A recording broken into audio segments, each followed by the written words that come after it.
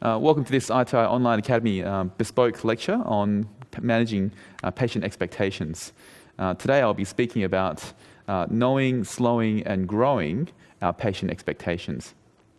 I'd like to start with a quote from the English writer George Bernard Shaw, who reminded us that the single biggest problem in communication is the illusion that it has actually taken place.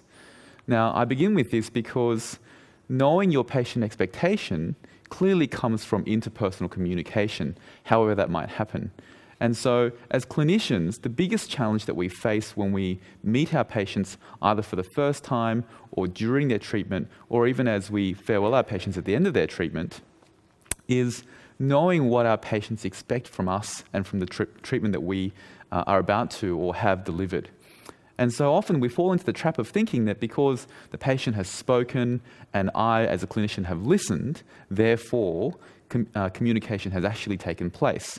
When in actual fact, we all understand that communication happens on a multi-layered structure. So it's important that we understand that we don't just think that we've communicated with our patients, but that we actually do. Now, this is, of course, not a communications lecture, but I wanted to start with this because this is what we need to bear in mind as we think about knowing and slowing and growing our patients' expectations.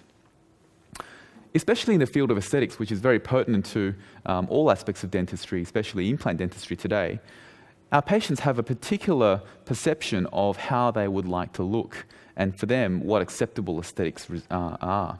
And of course, for all of our patients who come to us seeking some sort of aesthetic work or aesthetic improvement perhaps, psychologically there is a scale on which their treatment or their outcome sits, and it is somewhere between being a social outcast